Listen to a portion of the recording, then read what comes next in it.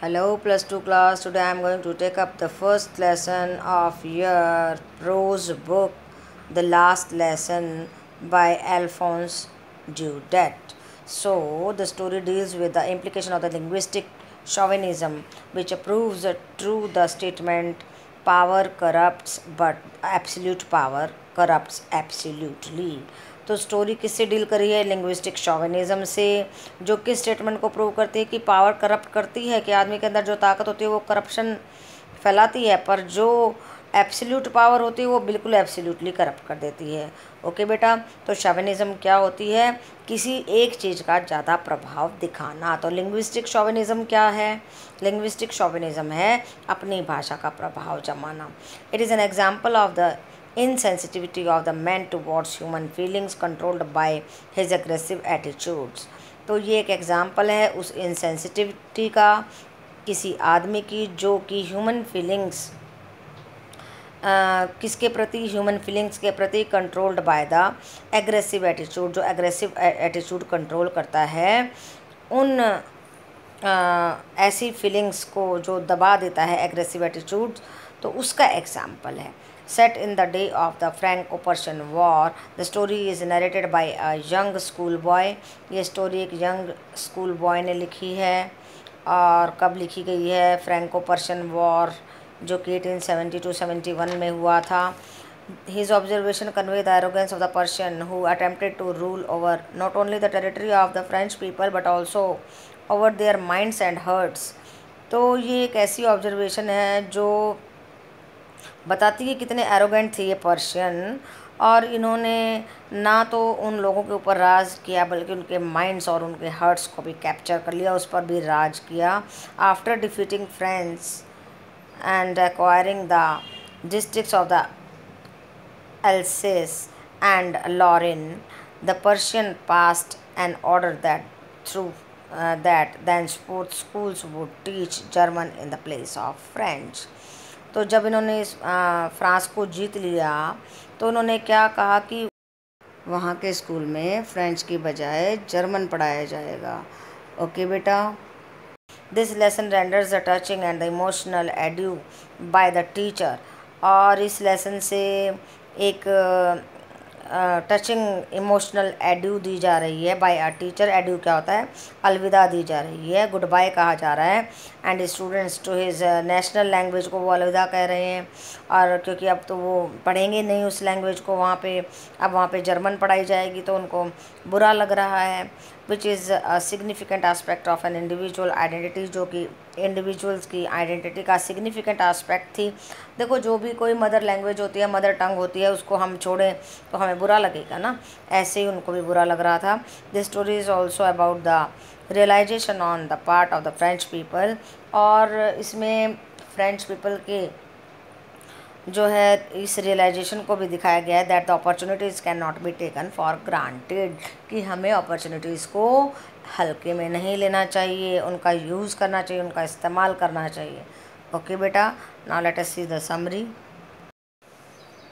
French was a young school boy in the district of Alsace, which had been occupied by the German during the Franco-Prussian War of 1872-71। तो French else's district का एक young school boy था जो कि जिस district को इन Germans ने occupy कर लिया था Franco Persian war in the year 1872-71 में।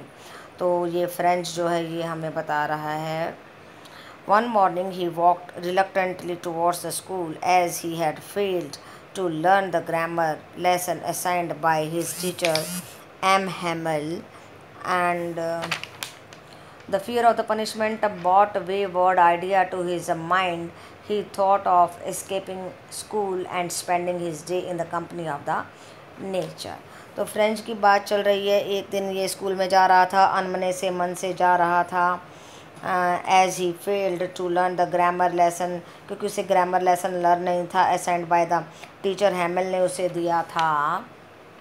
द फियर ऑफ पनिशमेंट, अब उसे डर लग रहा था कि मुझे पनिशमेंट मिलेगी, brought wayward ideas to his mind, और उसके माइंड में आइडियाज़ वगैरह आ रहे थे कि किस तरीके से पनिशमेंट से बचा जाए।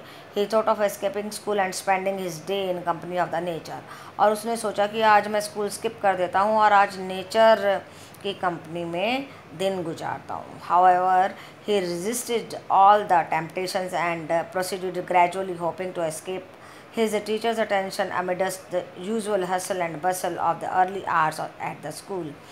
लेकिन वो इन सब लालच में नहीं फंसा, ये सब चीज़ें उसने रेजिस्ट की, छोड़ दी। And proceeded gradually hoping to escape, और धीरे धीरे चलता रहा और सोचने लगा कि टीचर के अटेंशन को मैं कैसे स्किप करूं, कैसे उससे मैं बचूं, और कहाँ कैसी वातावरण में, जबकि बहुत ही हसल एंड बसल होती है सुबह सुबह के आवर्स में स्कूल में, तो सोचता है कि शायद टीचर का ध्यान नहीं जाएगा मुझ पे। Before reaching the destination he pass the town hall where he सा a great rush of the people in front of the bulletin board, और अपने स्कूल में पहुंचने से पहले ही वो टाउन हॉल में गया, जहां पर उसने बहुत सारी भीड़ देखी in front of the bulletin board के सामने। As an inhabitant from a war born area, क्योंकि वो एक ऐसे एरिया में रह रहा था जहाँ पे युद्ध की स्थिति थी, और वहाँ का जो है रहने वाला था, इनहेबिटेंट था। ही knew that there must be yet another dreadful message posted on the board, तो उसे लगा कि कोई ना कोई भयानक समाचार लिखा होगा बोर्ड पे, इसलिए इतनी भीड़ है। But he wandered what it could be, लेकिन वो सोच रहा था कि ये क्या हो सकता है, और उसे वो देखने पर हैरानी भी हुई। ओके बेटा। Yes, now on reaching school he witnessed N unusual काम, और स्कूल में गया तो एक अजीब सी शांति दिखाई दी। The class was occupied by the villagers along with the regular students, और जो क्लास जो है, class was occupied by the villagers, और रेगुलर स्टूडेंट्स के साथ साथ में विलेजर्स भी थे। Surprisingly there teacher H हैमल dressed in his Sunday best, और वो संडे की ड्रेस में थे। Did not रिप्रिमेंड French for being late, और उसको झाड़ा नहीं फ्रेंच को कि तुम लेट क्यों आए हो। Instead he asked him solemnly to be seated in his place, और शांति से कहा कि बैठ जाओ। The reason for the unusual happenings of this day dawned upon the French when his teacher announced that it would be their last French lesson, और बिल्कुल पहाड़ टूट गया फ्रेंच पे जब उसने टीचर ने अनाउंस किया कि ये आपका लास्ट फ्रेंच लेसन है, because the Persians had passed N order that sought to replace the teaching of the French with German, कि अब फ्रेंच नहीं पढ़ाई जाएगी, and teaching of French is replaced with a German, अब German पढ़ाई जाएगी। This news sounded like a disaster, और French का हट जाना और जर्मन का आना, ये न्यूज़ जो है बिल्कुल डिज़ास्टर की तरह थी वहाँ के लोगों के लिए। ओके बेटा। Now M हैमल however did not let the spirit to dampen and began the last lesson with a full enthusiasm, तो एम हैमल जो टीचर था, उन्होंने लोगों की स्पिरिट को नीचे नहीं जाने दिया, उनके हौसले को कम नहीं होने दिया। And began the last lesson with full enthusiasm, और वो लास्ट लेसन बड़े जोश के साथ पढ़ाया। French was asked to recite the rule of participles which he fumbled with as he had not revised properly, और फ्रेंच को कहा कि भाई पार्टिसिपल के रूल बताओ। वो थोड़ा सा फंबल किया, थोड़ा सा बॉबल किया, ढंग से नहीं बता पाया क्योंकि उसने रिवाइज नहीं किया था। he repented his casual attitude, अब उसे पछतावा हो रहा था कि मैंने क्यों इतनी लापरवाही की, कैजुअल एटीट्यूड क्यों था, क्यों नहीं मैंने सीरियसली लिया इस लैंग्वेज को। Towards his own mother tongue, अपनी मदर टंग के खिलाफ उसने जो है, या अपनी मदर टंग के टुवार्ड्स, खिलाफ नहीं टुवार्ड्स, जो एटीट्यूड उसका कैजुअल था उस पर उसे पछतावा हो रहा था। And now the fear of losing the opportunity to master his native language, अब अपनी नेटिव लैंग्वेज, अपनी मदर लैंग्वेज को लूज़ करने का fear spelled like Doom to him, बिल्कुल डूम डे जैसा लग रहा था उसे, बहुत ही बुरा लग रहा था। But contrary to the routine days, परंतु जो रूटीन डेज के अलग M हैमल did not scold French. उसके टीचर ने उसे बिल्कुल नहीं डांटा। ही expressed deep worry about the human tendency to take the things for granted. और उन्होंने कहा, चिंता जताई कि भाई लोग जो है ना किस तरीके से अपनी अपॉर्चुनिटीज़ को फॉर ग्रांटेड ले लेते हैं, और जो अपॉर्चुनिटी उन्हें मिल रही है उस पर ध्यान ही नहीं देते हैं, कि सोचते हैं चलो बाद में करेंगे, और हो सकता है बाद में वो कभी भी ना कर पाएँ। He held every one including himself responsible for the failure to learn French. और उसने सभी को कहा और अपने आप को भी शामिल किया उसमें कि मैं इतने अच्छे तरीके से अपनी लैंग्वेज के साथ में न्याय नहीं कर पाया, इतने अच्छे से नहीं सीख पाया। ओके बेटा। Yes, however, like a true spirited teacher, he devoted the entire last lesson to pass on to the students his knowledge as best as he could. और क्योंकि लास्ट लेसन था और spirited teacher, very good teacher, he devoted the entire lesson, पूरा lesson उन्होंने अपनी bestest knowledge दे करके बच्चों को बताया। ही praise the French language, French language की प्रेज़ की as the most beautiful in the world, और कहा कि सबसे अच्छी लैंग्वेज है, मोस्ट ब्यूटीफुल लैंग्वेज है।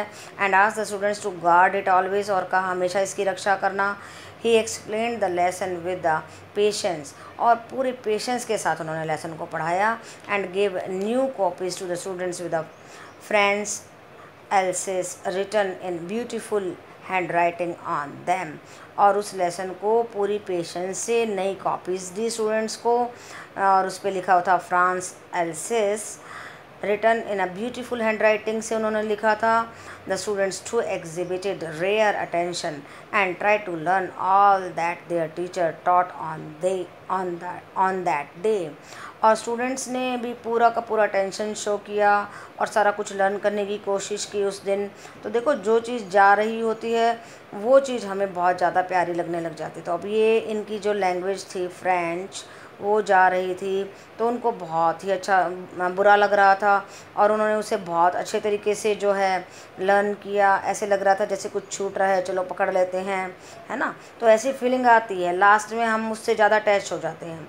Towards the end of the lesson, the teacher and his students, both young and old, were overwhelmed with emotion. और जैसे कि एक बड़ी क्लास नई क्लास में जाती है और जब उसको फेयरवेल दी जाती है तो इमोशन से फुल हो जाते हैं ना छोटे बच्चे, या स्कूल से बच्चे जा रहे हो 10th क्लास के या 12th क्लास के, तो फेयरवेल होती है आपकी। उसी तरीके से ये जो लैंग्वेज जा रही थी, तो ये बच्चे और teacher they were overwhelmed with emotion. M Hummels signed of his last lesson by writing in the big letters the message. उन्होंने जो है लास्ट लेसन को साइन ऑफ किया, ख़त्म किया, और क्या मैसेज लिखा, लॉन्ग लिव फ्रांस। तो फ्रांस तुम जियो, खूब लंबी उम्र तुम्हारी हो, ऑन द बोर्ड पे ये लिख दिया। Now let us see the theme. The story beautifully brings to light the sense of the regret at the loss of opportunities. तो स्टोरी जो है ब्यूटीफुली हमारे लिए एक थीम लेके आ रही है, मैसेज लेके आ रही है कि हमें जो अपॉर्चुनिटीज़ हमें मिल रही है उसको खोना नहीं चाहिए, उसको हल्के में नहीं लेना चाहिए, ये नहीं सोचना चाहिए ये कर लेंगे आराम से। That is a very bad thing because of the human tendency to postpone the learning on things, क्योंकि हम पोस्टपोन करते रहते हैं, चलो कल कर लेंगे कल कर लेंगे। That is a very bad thing. For one always feels that there is abundant time, और हम सोचते हैं कि बहुत सारा टाइम है, चलो कर लेंगे आराम से। One never knows when the dooms day will dawn and bring an and to our hopes and aspiration. और किसी को नहीं पता कि कब डूम डे आ जाए और कब हमारी होप्स एंड एस्पिरेशन सब ख़त्म हो जाए। मीन्स काल करे सो आज कर, आज करे सो अब, पल में प्रलय होएगी बहुरी करेगा कब। तो पता नहीं प्रलय कब हो जाए और हम काम ना कर पाएँ। The native of the else's realise there फोली of taking things for granted. और वहाँ के जो डिस्ट्रिक्ट के रहने वाले लोग थे उन्होंने बहुत उस अपॉर्चुनिटी को फॉर ग्रांटेड लिया and not giving the importance to study there national language, और ज़्यादा इम्पोर्टेंस नहीं दी अपनी नेशनल लैंग्वेज के प्रति। They become victims of the Persian linguistic शॉविनिज़म। अब पर्शियन की लिंग्विस्टिक शॉविनिज़म के जो है विक्टिम बन गए और उसके जो है गुलाम बन गए। वो चाहते थे कि बस ये जर्मन ही पढ़ाई जाए, हमारी भाषा का अधिकार हो, विच compels them to study German in place of French. और जर्मन ने फ्रेंच का स्थान ले लिया। They receive there last lesson in French and bid a tearful edu to their mother tongue. और आंसू भर के उन्होंने एक अलविदा कहा अपनी मदर टंग को, फ्रेंच को। सो ये लेसन का थीम है कि we must not take the our opportunities for granted, नहीं तो बाद में पछताना पड़ सकता है। ओके बेटा।